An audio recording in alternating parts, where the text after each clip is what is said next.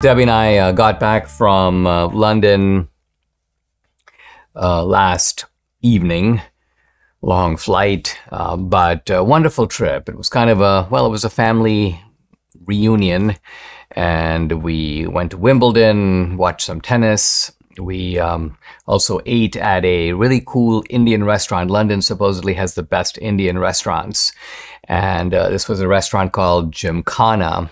And I think best Indian food we've both tasted. Debbie's nodding her head in agreement.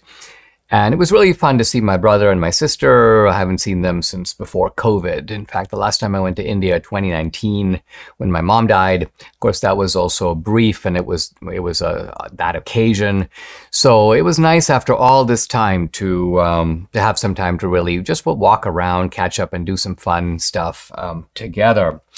And now I'm just getting caught up on all the stuff that's been going on. And I want to start today by talking about the important development in the Missouri versus Biden case. So to bring you up to speed, this is the case filed by the Attorneys General of Missouri and Louisiana against the Biden administration for collaborating with social media platforms to do systematic censorship, not only on COVID, but also on election fraud and a whole bunch of other issues. What I want to talk about is that a federal judge in Louisiana has essentially outlawed, forbidden the Biden administration from communicating with the social media platforms on a wide series of topics. In other words, you've got to stop this censorship collaboration, and you've got to stop it now. Now, the New York Times is very upset about this. They say, quote, "A ruling that could curtail efforts to combat false and misleading narratives about the coronavirus pandemic and other issues." We can write this off as gobbledygook because the question is, these aren't false or misleading narratives. They're false or misleading narratives according to Biden and according to the New York Times, but that's only because they contradict the premises of the left. In many cases, what is being censored is true information. And in fact, this is even admitted when they start talking about malinformation. Malinformation is information that is true, but somehow, quote, harmful. The word mal just means bad.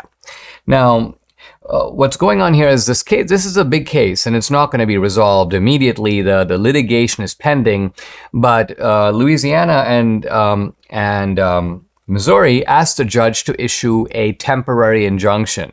So a temporary injunction means I'm going to issue an order now based upon the likelihood that Missouri and Louisiana will win this case. The judge has to make a determination in advance or at the early stages based upon existing filings and existing discovery. I think these guys are likely to prevail, and so I'm going to give them the benefit of the doubt and stop the censorship sort of preemptively or while it's going on, and then the case can proceed. Obviously, if the outcome comes out differently, we can make a different decision at that point. So this means that Facebook, Twitter, and YouTube can no longer have these portals where government agencies like the FBI, the Department of Health and Human Services, the White House are feeding in, suspend this guy, deplatform that guy, remove this kind of content. All of that has to stop. Now, the judge did say that this is Judge Terry Doty of the U.S. District Court for the Western District of Louisiana. He said, look, government agencies can still notify social media platforms about what? Posts detailing crimes, posts that have to do with national security threats, or foreign attempts to influence elections. So that's allowed. But the rest of it, the idea of censoring U.S. citizens, that has got to stop.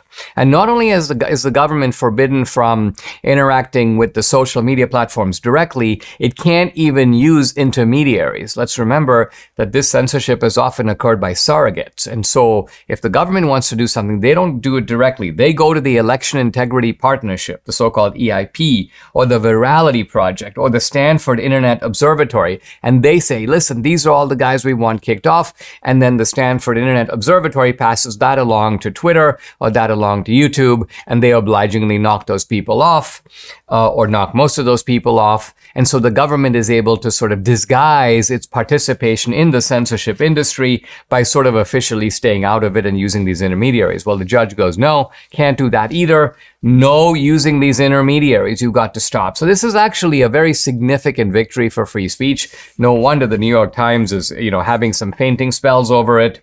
Quote, federal judge limits Biden officials' contacts with social media sites. But what this means is that free speech is not a lost cause. Obviously, Elon Musk showed that one way to save free speech is to buy Twitter, $44 billion price tag, and then liberate it, so to speak. So Twitter is now largely a free speech platform. But the other way to do it is this way, which is to say, and it's very good to see these attorney generals taking the front lines. I mean, there are so many Republican attorneys general, and many of them don't do a whole lot. So we do want to congratulate Louisiana and Missouri for taking the lead in this. I think this could very well be the most important First Amendment case in decades. It certainly is the most important First Amendment case so far of the 21st century. Huge implications, affects not just Trump, not just certain prominent people, but affects you and me.